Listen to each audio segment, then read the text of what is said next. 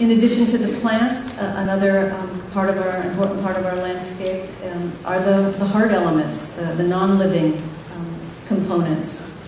Several of the gardens that Bernard showed in his presentation incorporated local material, those beautiful stone walls that he talked about, the grape stake fencing that was used to contain the sand and to help define those slopes in one of those projects are a perfect example of sustainable landscaping, trying to use local materials. We can be really attentive to using native plants, perhaps even focusing on local materials with the native plant palette. But then if we all of a sudden start bringing in hard material from halfway around the country or the world, some of the sandstone that we use for flagstone might come from Arkansas, or marble from Italy. It kind of sort of shoots the whole point of being sustainable when you're destroying some natural landscape someplace else with the hardscape material that you use. So recycling, repurposing, figuring out a way to apply found objects in our gardens can be a very practical and beautiful way to create our landscapes. These examples, recycled concrete as retaining walls. I'm not sure where these these rusted iron wheels are from. I think they're from some farming machinery, but they were used as a bit of local art in a garden in the Los Angeles area. For our paths, the floor of the garden, instead of creating some type of a hard surface, you could use just the natural leaf litter that might accumulate from underneath your trees, or bringing in some locally available mulch, such as this garden on the left. Another use of local stone is in the tea garden at Santa Barbara Botanic Garden, creating a dry stream bed using local sandstone and gravel. And a few more examples. That's recycled concrete pavers on the upper right. And the spaces in between are filled with diamondia. That's a design by Isabel Green. As is the driveway directly underneath it. I'm not sure what the crushed gravel is, but those are recycled railroad ties. And in the lower left, the fencing is recycled lumber that was about to be just carted off to the dump, so it was repurposed as a fence at the property line. In this native garden, that's a rammed earth little bench that the owner built himself. And in that same garden in the backyard, all these different paving materials were recycled and put together in, I think, a very fun, creative little patio with just recycled wooden slabs as seating area. Well, one of the underlying principles for a low-maintenance, sustainable garden, of course, is wise water use. I'm showing you some non-native plants in these examples. You don't have to use only natives, of course, to have a water-thrifty garden. So many plants from other Mediterranean regions would fulfill that same function, as well as succulents. But how you arrange the plants is of critical importance in the design, and the way that you zone the landscaping with respect to water use. I think this garden is a good example where she has put water-loving plants around this totally created stream bed, which looks very realistic to me, using locally obtained granite as the cobble for the stream and for the pond. And the further away you get from the water feature, the more drought tolerant the plants are. So really careful arrangement of the plants and using the water accordingly. There are just a tremendous number of resources available from water agencies as well as other publications on whether you should be using overhead irrigation or drip irrigation, micro sprays, and I'm not going to stand up here and tell you, that one is better than the other. I think it's totally dependent on the design of your garden. And you may end up employing several different types of systems in one garden just to get the maximum efficiency of the water that you do want to use. They each have their place. And whether you want totally water by hand, and some people will swear by the fact that watering by hand with hoses and watering cans is actually more efficient for them because they are paying more attention to the plants in their garden. They're actually out there looking at what's going on, maybe sticking their fingers in the soil and checking for moisture, and only watering when they feel that the plants need it. Of course, that takes more time than automatic systems. Time clocks can be really good at saving water and improving on efficiency, but of course they need to be reprogrammed based on the age of the plants, the age of the garden, and what's going on from one season to the next. Smart controllers are the new big thing. A lot of water agencies are actually giving people rebates to put in new irrigation systems, including smart controller time clocks that are programmed, that are very much in sync with weather patterns, so they can be a tremendous water savings.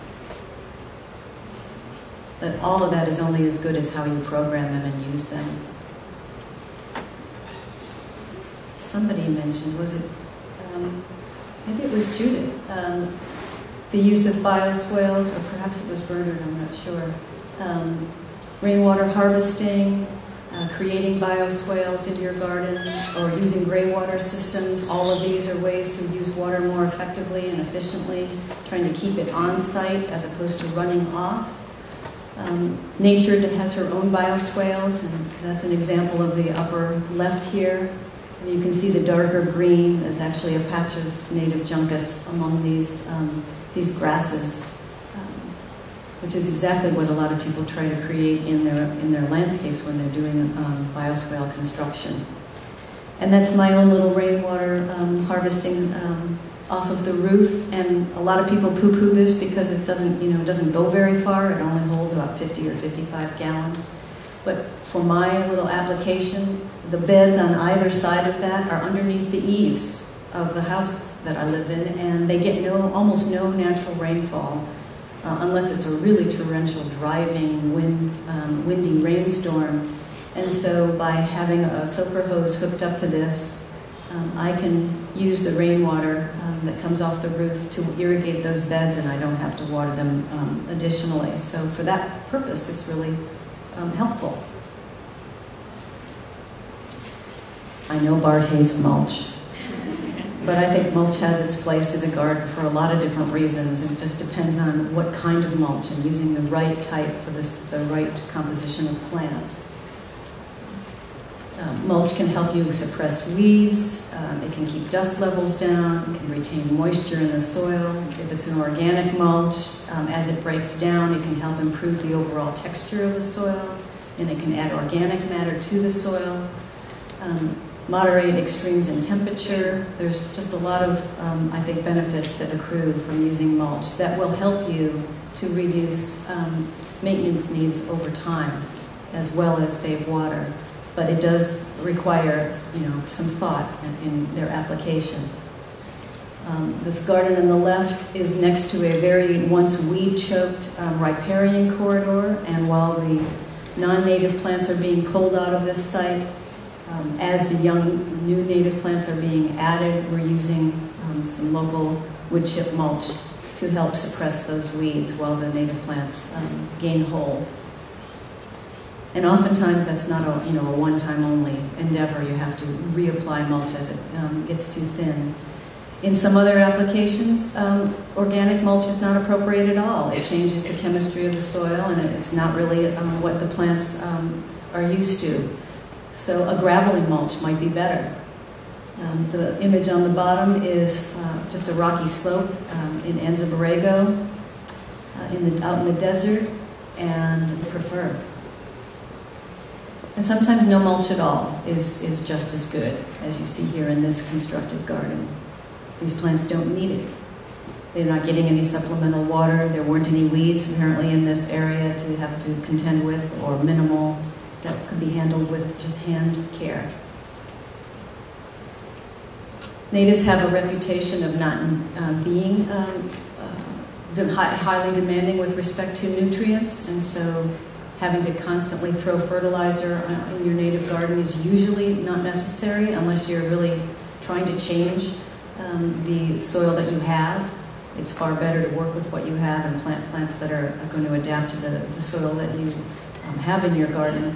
But you might find that there are certain plants that are just languishing for one reason or another and would appreciate a little bit of supplemental nutrients. And so I think it's far preferable to use compost, preferably something that you created yourself, or at least slow-release organic derived fertilizer. And one of the best ways to help to feed the soil and maintain healthy soil is just to allow the natural leaf litter to accumulate underneath the trees and shrubs and throughout your garden. It still drives me crazy. After 30 years out here, through all the commercial landscapes from one community to the next, how much bare soil we see, that all this beautiful leaf litter, it just continues today still to get swept up and taken away, wherever away is. Well, conserving fossil fuels certainly applies to the tools that we use in the garden. If you don't have a lawn, you don't have to worry about mowing one, or if you do, you can certainly use an old-fashioned reel mower or a mulching mower or something that is more energy efficient. Hand tools versus power tools. There's all kinds of ways to conserve on resources in addition to water in our maintenance practices. It might take a little bit more of our time, but it has broader environmental and ecological benefits.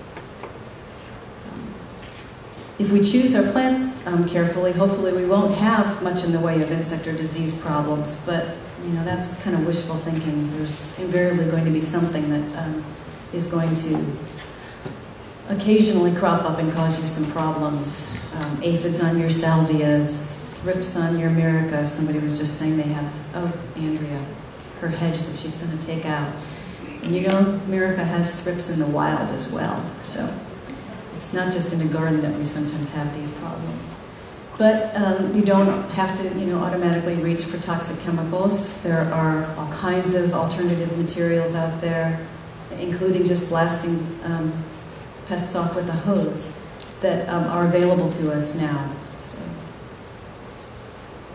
And the benefits accrue to not just us and to the beneficial creatures that visit our gardens, but to other forms of wildlife that may be, in the vacant lot next door or in the woodland across the highway. So that's another reason for us to be careful about what we do in our own gardens. We still spend many millions of dollars, probably none of you in this audience, but other gardeners buying pretty nasty chemicals to maintain their gardens.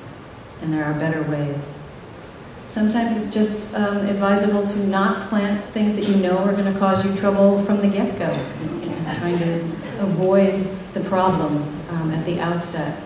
I'm using this example of a deer, but maybe it's rabbits in your neighborhood, or maybe it's gophers. And if there are plants that that are going to be susceptible to that kind of animal browse, perhaps you don't put those in your garden in the first place.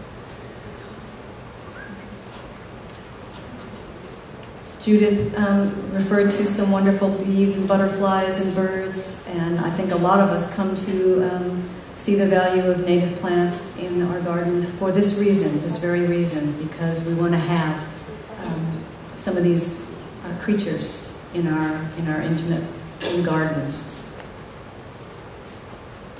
And so if you plant it, they often will come and add a whole nother dimension to the landscape. This little wren, I think it's just a house wren. When I used to work at the Botanic Garden, this is right next to the retail nursery, and